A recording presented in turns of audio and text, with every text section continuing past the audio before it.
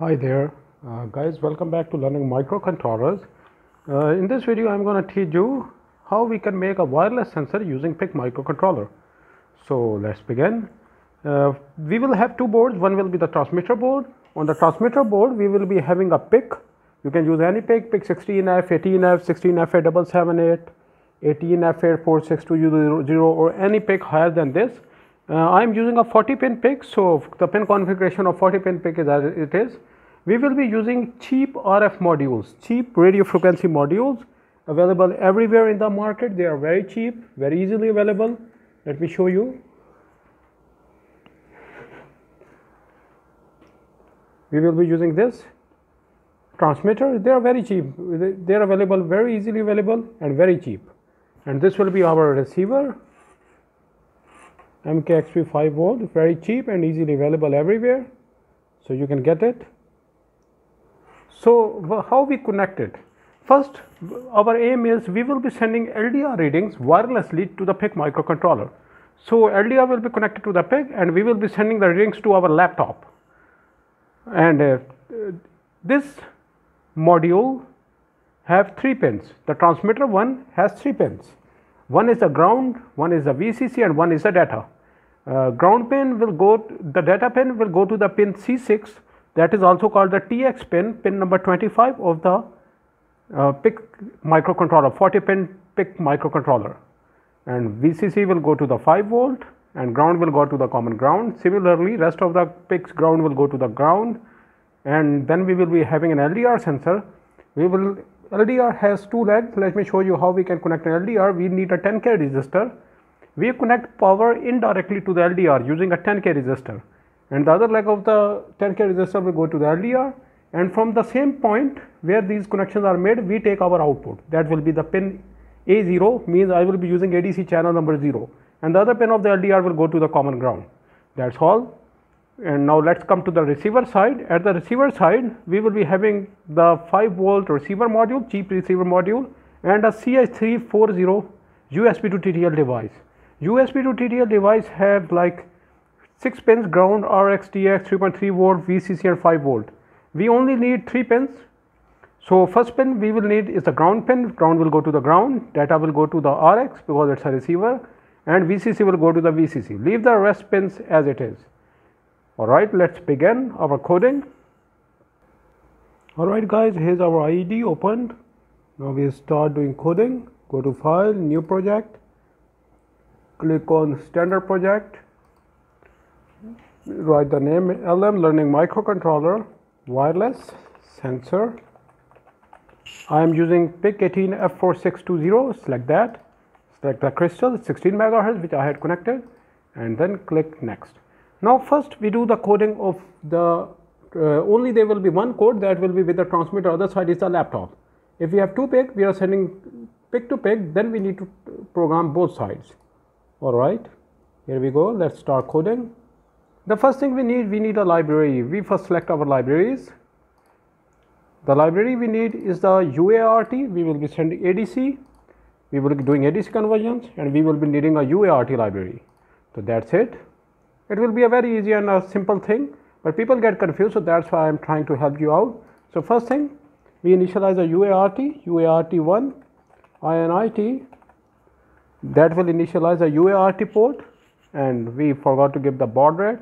Give it baud rate, any baud rate that you prefer. I prefer 1200 because it's wireless communication, not wired communication, so it will be good. This will give us more range. Lower the baud rate, higher the range.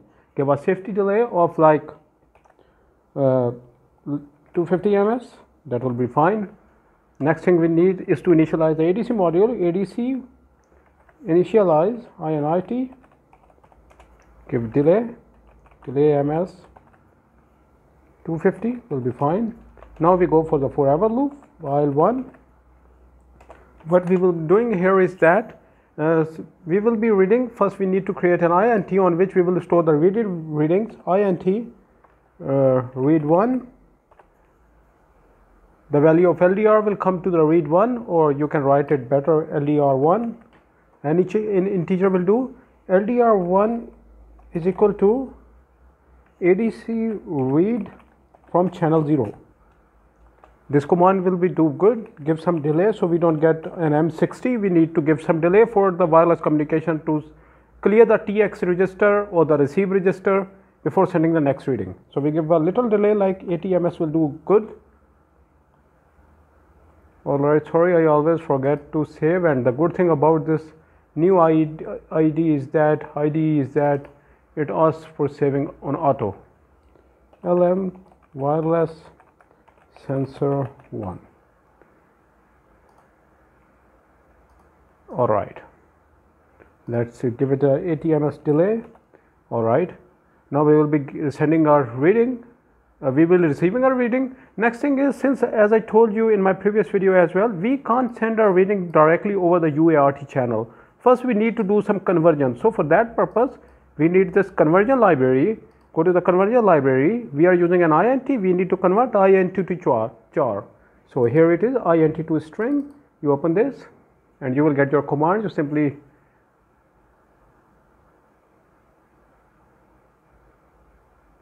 alright, here we go. This one will do fine. This is a command. Alright, here we go. We take this command and we will be using it. Alright, paste it here. The first thing, one is the one to be converted. LDR1 is a value we are receiving. We need to convert it to the string, and in what it is to be converted, we need a char. I prefer a 3-digit reading, so I will be giving like LDR C means converted, value of like 0, 1, 2, 3 or 4-digit value. Okay, we will be getting a 4-digit value maximum. 0, 3 can store only 0, 1, 2, 3, 4 digit. So write it down, LDR C. That's fine. Give a little bit of delay, like 50 ms will do fine. Now our coding is complete. It's a very simple code. It will send the LDR reading. What this code will do, it will take the LDR reading, it will send the LDR reading at a baud rate of 1200, and we will use our receiver to receive the reading. That's all. Alright, now let's burn this code.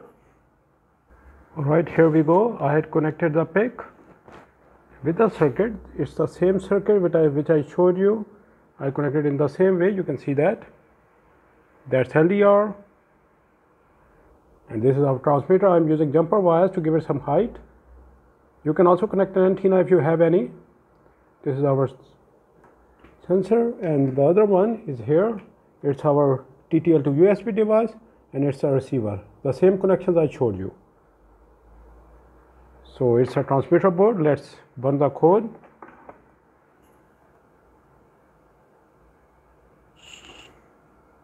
Alright, go to file. First go to tools, check the connection, the device is connected or not.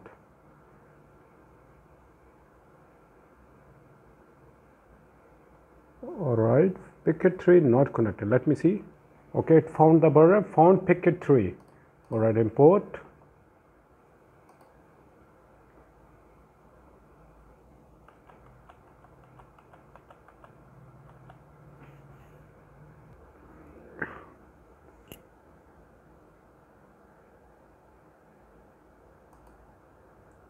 Alright, let me select the microcontroller first.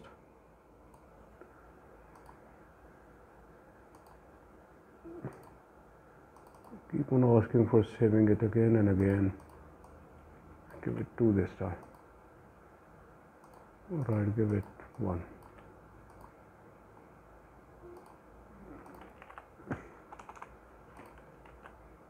Alright, let's do it. What the heck, man?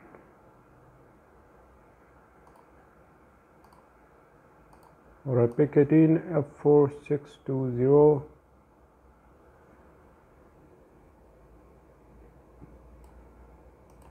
Here it is. Sensor. Let's again fetch the file. Alright, write. It's writing the file.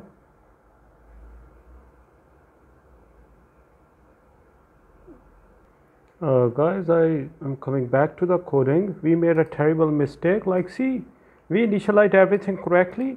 We forgot to send the value using the UART terminal. You can see that I forgot the UART TX idle command, UART write command, so we add it as well. As I told you before, I tell you my mistakes intentionally, so you guys don't make the same mistakes. So simply copy this command. What we have to send? We have to send this value. So we write in it, it can send the values as it is. UART write, and we are not sending a chart, we are sending a text. UART write text. I will give you this code as well. You can simply burn it as it is, simply doing the connection. It will be easy for you for learning purpose. So now the code is complete. We did make a terrible mistake, but that's normal. That's normal. All right, the code burns, or I leave this one. I don't know from where this came from, but it's irritating me a lot. All right, here we go. Now the code seems to be complete. Let's check it one more time before burning. Now let's burn this. All right, it's complete now. We are sending a UART file. All right, just writing the file again.